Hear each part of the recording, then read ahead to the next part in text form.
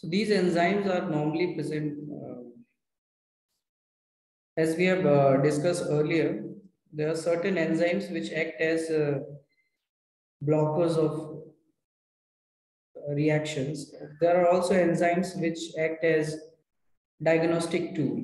They have some diagnostic importance too. The reason being, a large number of enzymes are synthesized in the cell. They are continuously released into circulation in small amounts as a result of normal wear and tear of cells. They are removed from circulation by degradation or excretion. These enzymes are normally present in circulation in minute concentrations. The circulating enzymes may be divided into two groups. First being functional plasma enzymes or plasma specific enzymes, non-functional plasma enzymes or non-plasma specific enzymes. The first group is of functional plasma enzymes or plasma specific enzymes. These enzymes are purposely secreted into the circulation to perform specific catalytic functions. These includes lipoprotein lipase, blood coagulation factors, complement of proteins. Non-functional plasma enzymes. These enzymes do not perform their catalytic function in plasma. And these are intercellular enzymes which enter the circulation when the cell in which they are synthesized get disintegrated. So when breakdown of cells is occurring at normal rate, these enzymes are present in plasma in very low concentrations. If the rate of destruction of cells increases due to some pathological condition, these enzymes will be released into circulation in large amounts, and their concentration in plasma will rise many times above normal. If enzymes have a selective tissue distribution, or if it is present in far higher concentrations in some tissues than elsewhere in the body, it can pinpoint the site of disease. And this is the non-functional plasma enzymes having a selective tissue distribution which can provide information of diagnostic importance. These are some enzymes which have become established diagnostic tools in recent times. The first being lactate dehydrogenase or LDH, transaminase or GOT and GPT, creatine kinase or CK, gamma glutamyl transpeptidase or GGT, alkaline phosphatase or ALP, acid phosphatases or ACPs, amylase, lipase, and ceruloplasmin. We first discuss lactate dehydrogenase. This enzyme catalyzes the interconversion of pyruvate and lactate. Its tissue distribution is very wide, and however, its concentration is much higher in myocardium, muscles, and liver than in other tissues. Therefore, plasma LDH rises in myocardial infarction, viral hepatitis, and muscle injuries.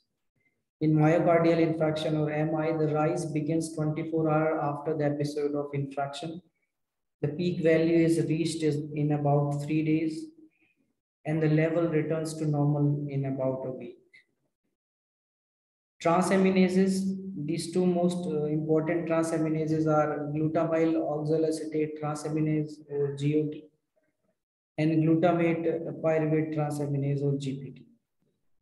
These are also known as aspartate aminotransferases and alanine aminotransferases respectively.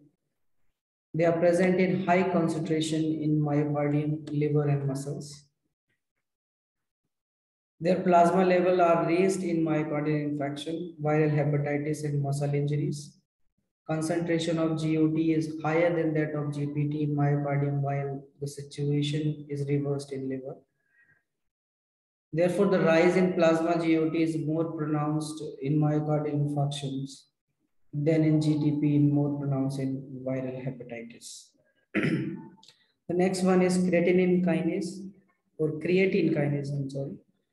It is also known as creatine phosphokinase or CPK and catalyzes the reaction of creatinine plus ATP to creatinine plus ADP. CK is present in myocardium, muscles, and brain.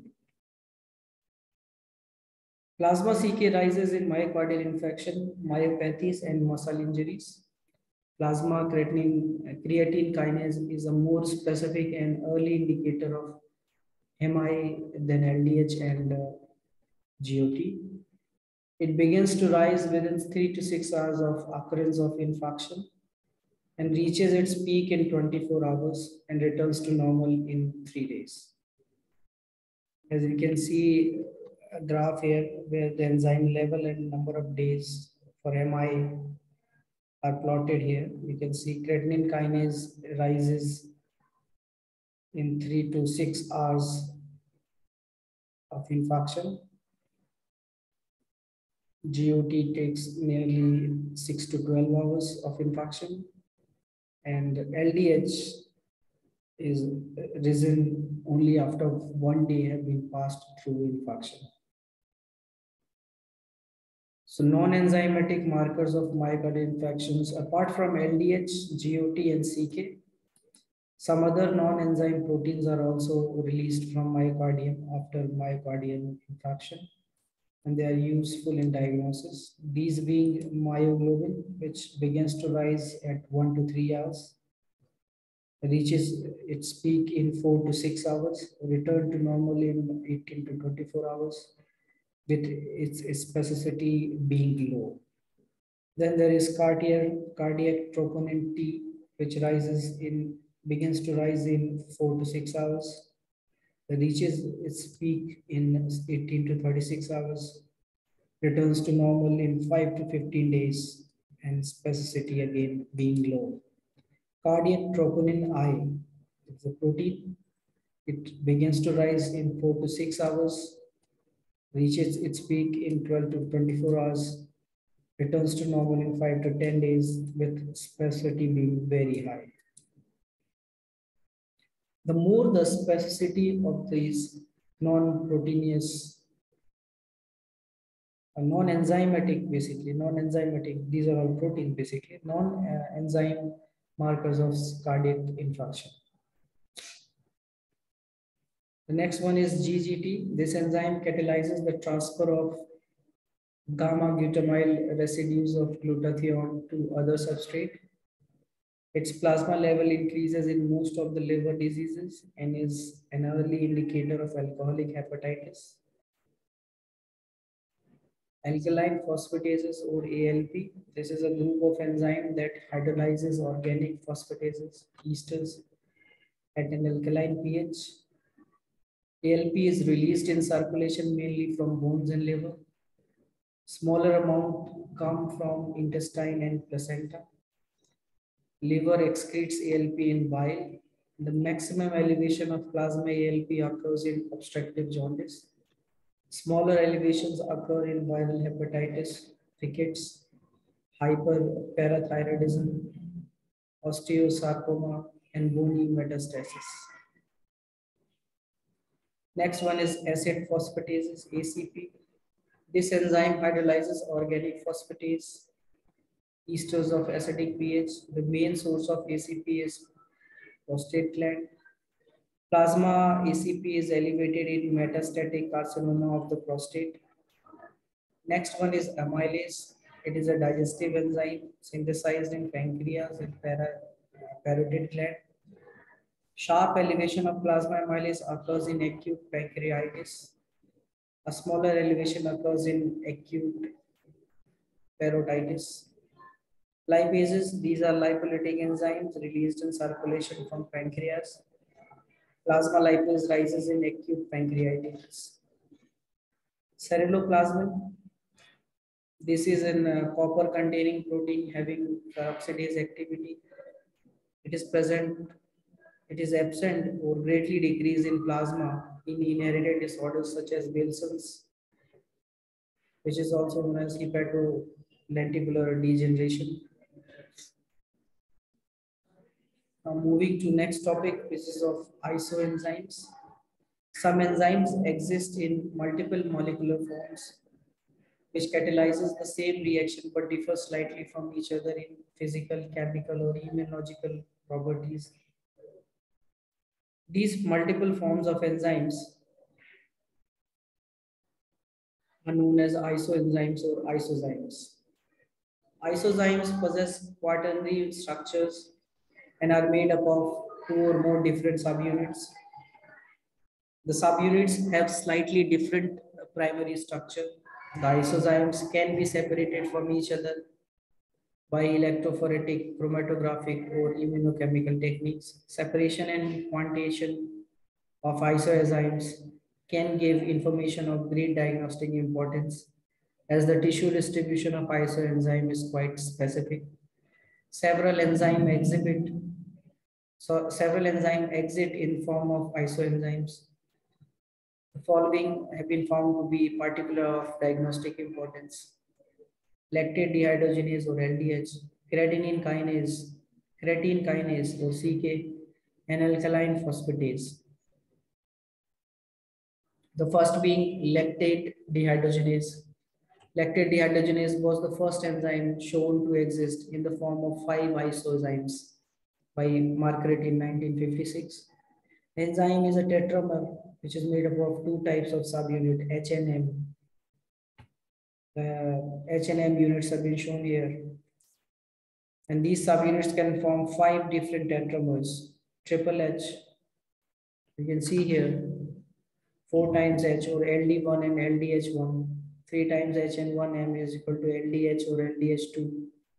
And so on, we can see here. This is the LDH1 form, where all the tetrameric units are of H form, leading to one form, M form, then 2M and 2H, then 3M and 1H, and then 4M forms.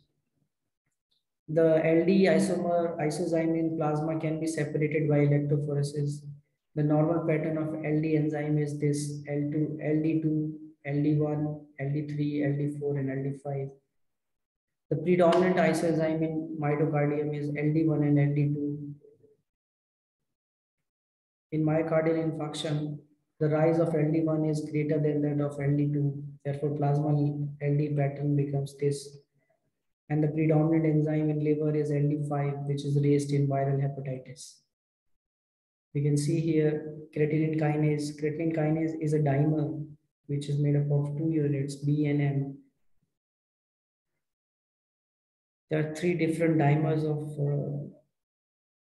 isoenzyme creatine kinase: BV form or CK1 form, MB form or CK2 form, MM form or CK3 form. The major isoenzyme found in myocardium is CKMB. CKMB is normally less than 3% of the total serum CK, and it is commonly measured by immunoinhibition. Serum is treated with NTM subunit antibody. CKMM is inhibited, and the residual enzyme is taken to be CKMB as CKBB is negligible. CKMB is raised in MI. Next one is alkaline phosphatase.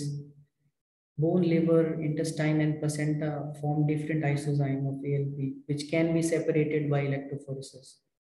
These bone isozymes is raised in plasma in bone diseases, and the liver isozyme is raised in liver diseases. All metabolic pathways operating in all organisms must be precisely regulated. So that there is neither a deficiency of products of the pathways nor wastage of raw material. As the requirement of the organism keep on changing all the time, the regulatory mechanism must be responsive to these changes. Enzymes play a crucial role in regulatory mechanisms. The metabolic pathways are regulated either by changing the concentration of enzyme or by altering the catalytic activity of the enzyme. The regulation involves one or a few key enzymes in pathway. Key enzyme, also known as regulatory enzyme, may catalyze the rate limiting step in the pathway or the committed step in the pathway. A rate limiting step is an early reaction in the pathway which controls the availability of substrate for the subsequent reactions. The committed step is the earliest irreversible reaction unique in the pathway.